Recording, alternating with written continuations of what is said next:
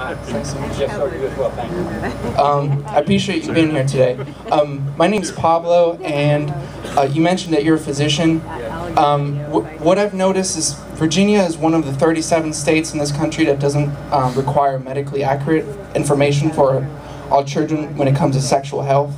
And I think, I don't know what you think, but I feel like not just preventative medicine is something good for this country, but preventative education. And I've been HIV positive since I was 17. I'm a product of the Fairfax County education, and I just feel like, you know, one thing that we don't focus on enough is not just preventive medicine, but something to keep our kids educated. Thank you. Thank you so much.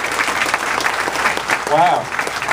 Pablo, thank you very much, and I appreciate the question. And you know, I couldn't agree with you more. Education is great, preventive care is great, and just several years ago, as you all know, I served in the Senate for 6 years.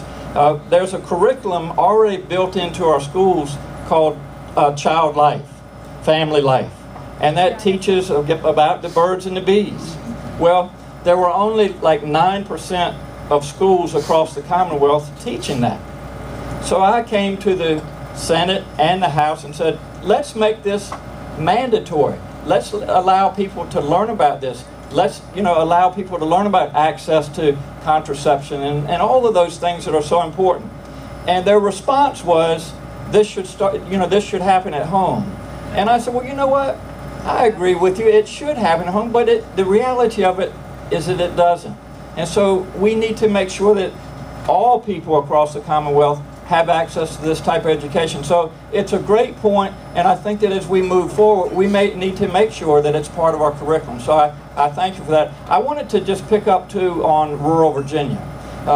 You know, I mentioned earlier that our unemployment rate had gotten down to as low as 3.7%. But if you go to the Eastern Shore, where I'm from, if you go to the south side of Virginia, the southwest, and up into the Shenandoah Valley, we call that the horseshoe, they are nowhere near 3.7%. They have been hit significantly hard from the recession, and they haven't recovered. So there are some things that we can do, and I can tell you as a person who grew up in rural Virginia, I can speak their language. Let me tell you the first thing that we need to do.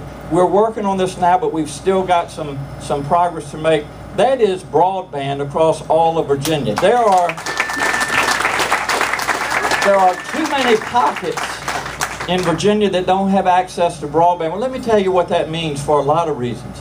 If you're going to encourage businesses and manufacturers to come to Virginia and they say, well, by the way, how is broadband out in the Southwest? Well, we still have a lot of areas that don't have broadband. They would say, well, thank you very much. We're going to look somewhere else. But think about our children. Think about this. A child has access in most schools to a computer. They have access to broadband, the internet at school. And let's say they're given an assignment to work on it at home at night. And they go home and they don't have access to broadband. How is that child supposed to keep up with everybody else? So again, if we're going to help rural Virginia, if we're going to help them rise up, help them be the same as other areas in Virginia, we've got to give them broadband. And you know, the other thing, we all have these little black boxes, our cell phones. You know, I practice medicine. Everything I need, literally, is in this little phone. Well, if I go to areas of Virginia and there's no coverage, I'm dead in the water. So not only do we need to make broadband universal, but we need to have universal cell coverage across the Commonwealth as well. You want me to take one more question? All right. Tora. You already asked the question. I would like somebody else. I love you, Tora, but you already asked the question. Somebody else, sir. Yeah, actually, it's a tragedy with the election. But one of the pundits says that a lot of millennials didn't get out the vote. What do you say about that? Yes, the question was, what about millennials? And I really appreciate the question because it is so important. Pam and I, my wife of a little bit over 30 years, have raised 2 children. Our son Wes went to William and Mary, and then he went to Eastern Virginia Medical School. He's a neurosurgeon down in Chapel Hill, North Carolina. He had the opportunity for public education. Our daughter Aubrey graduated from UVA. She's a graphics design artist. You know, people like me, I'm getting old. I've got gray hair, but we're up here fighting for our future. And that's our children and millennials. So one of the things that I plan to do, my campaign is going to be grassroots. I'm going to travel around, as is my wife, the Commonwealth of Virginia.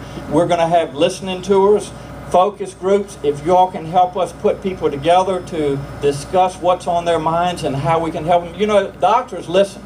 That's the way we get things done. We have to listen before we can come up with a solution. So we're going to reach out to our colleges, our universities, our community college, even our high schools, and sit down with people and say, this is your future.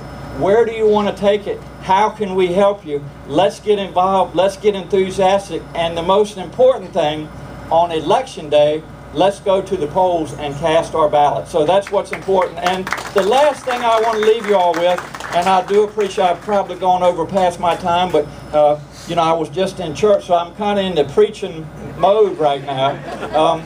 But this election has importance for a lot of reasons, but probably one of the most important is redistricting, okay?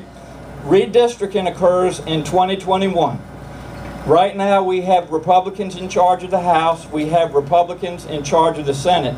If we have a Republican in the governor's office, we will literally go back 10+ years. We cannot let that happen. We have to keep a Democrat in the governor's office. So I ask you all to keep that in mind, keep the fight going. Again, this is going to be a fight. I'm more than willing, I'm happy to lead the fight, but we need everybody battling this together. So thank you all so much. Have a great weekend, and God bless all of you all. Thank you so much.